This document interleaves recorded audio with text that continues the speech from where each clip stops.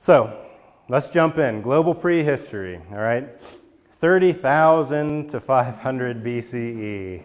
It's a lot of time.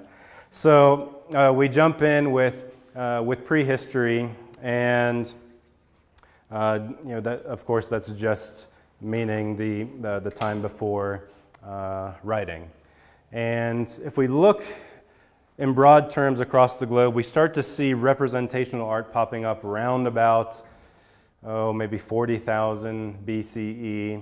And what a lot of scholars have linked that to is to the development of sort of abstract thought, the ability to use symbols in early humanity.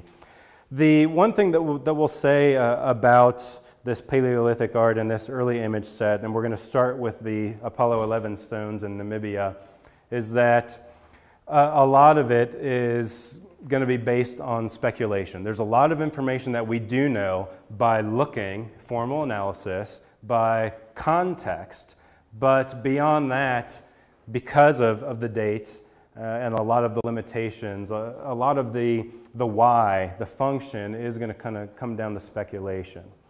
So our Apollo 11 stones in Namibia, these are the earliest examples on the continent, okay? And we have one example here. This is a fragmented piece of stone, and you can see that it's been painted on. And we have a single animal. And in Apollo 11 cave, there were a number of these. It wasn't just one, okay? There were numerous ones, and each one of these stones had one single animal that was painted on it, all right? We can look at it in terms of form and kind of break this thing down a little bit. What scholars have suggested is that perhaps we're looking at some kind of a composite type animal, because if you look at sort of the back half, I think you can make an argument that it might resemble a herbivore for what it's worth. And then if you look at the head, it's been described as being sort of more like a lion. All right. Again, we're having to just use visual evidence to deduce a lot of these, but in comparison to a lot of other cave art that granted is much later in time, we'll see that there are specific animals that are being depicted based on observation. So there is definitely something going on here in terms of representation that is at least suggesting maybe this sort of composite approach. And we'll talk about that when we move up to North Africa. So the interesting thing about Apollo 11, and here's two images of the cave itself, is that all of these stones that have been found in there with these single animals on them were brought from somewhere else. They weren't chipped off of the wall, okay? So someone had gathered that stone from another place and had gone through the trouble of bringing it to this site, all right? That's a big why right there. That tells us that there's some sort of significance with perhaps that locale, perhaps with the process of bringing it there. Okay, and that again comes down to speculation about what the function was. The figures on these stones are generally either applied using ochre or carbon. So you have examples that are this nice kind of orangish red, and you have others that are that sort of deeper lustrous black.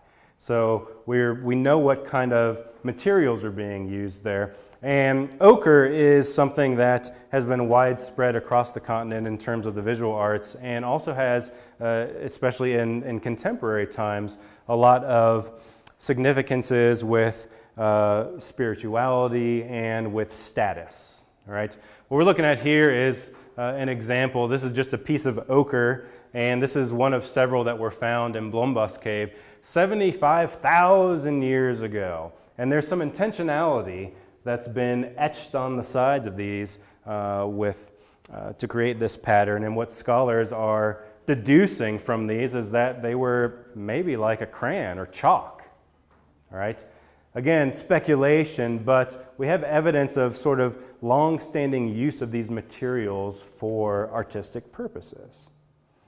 So if we're getting down to the why, Some of the suggestions that have been thrown out there have to do with things like hunting magic, perhaps, okay? A way to bring success in order to get sustenance. Not unlike what you see up in Europe, right? Lascaux, northern Spain, southern France, right? You all are familiar with those. Same ideas have been suggested for what we find down here. Maybe it's a record, perhaps. Maybe it's a way to enhance fertility of animals, maybe. But then we come back to this sort of composite creature. Where does that sort of fit in here? Is it more something linked with religion or spirituality? Maybe. Is it something to do with a rite of passage? The fact that these are being brought from another place and brought to this specific place. Maybe there is a function that has to do with this idea of initiation. We don't know the answers, but we can get close to that just by looking, by thinking about the figures, how the formal elements are being used, and then thinking about context. All right? If we kind of jump up to, yeah. Just because the Apollo 11 stones, Mm-hmm. who named them and why? From the space. It was found right when Apollo 11 was coming Yeah. down from space. Yep. In 1969. So because it was the same moment. It was the same week or something like that. So, yeah. One of the sources I looked at suggested that the back legs were possibly human. You ever heard that? I have, and I think the link to that comes from later examples that you find in cave art from the Khoi and the San, who are very likely the first peoples in southern Africa.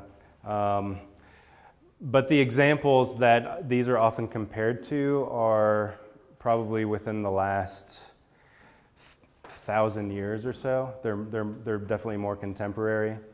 I don't know. What do you all think? I mean, if we kind of cut this in half with the break and we look at the way that the front legs are depicted as opposed to the back, you know, do we have more evidence of this sort of composite figure? Maybe.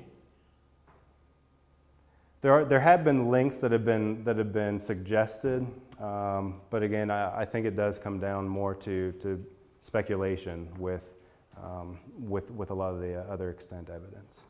Yeah. How big is it? Yeah, they're fairly small. 5 inches by 4 inches. Yeah. Which again, that's something that you could carry, certainly with two hands. So thinking again back to the context that these were brought from somewhere. Are they sandstone? That I don't know. Does anyone know did anyone look up what type of stone it is? I don't know what the native stone in that part of Namibia would be. Just this charcoal and stone. Yeah.